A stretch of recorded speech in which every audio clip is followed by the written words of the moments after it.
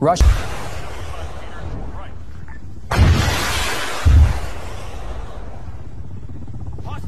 On Thursday, Russia asserted that it had shot down a Ukrainian Army Mi-24 combat helicopter close to the Dnipro region of Ukraine.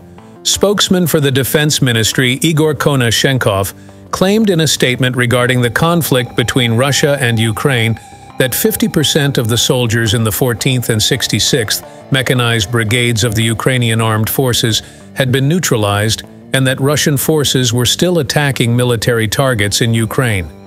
He stated that 8 supply dumps, 20 brigade and battalion command centers, and 1 S-300 anti-aircraft missile system located close to Kramatorsk had also been destroyed.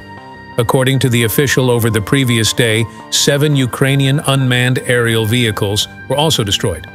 To date, 267 aircraft, 146 helicopters, 1,727 unmanned aerial vehicles, 365 anti-aircraft missile systems, 4,287 tanks and armored vehicles, 797 multiple launch rocket systems, 3,290 field artillery and mortars, as well as 4,820 special military vehicles have been destroyed in Ukraine, he stated. UN statistics state that since the battle started on February 24th, there have been at least 5,401 civilian deaths and 7,466 injuries. The real cost is thought to be far more. According to the UN Refugee Agency, some 7 million people have been internally displaced and about 10.6 million have fled to neighboring countries. All rights reserved.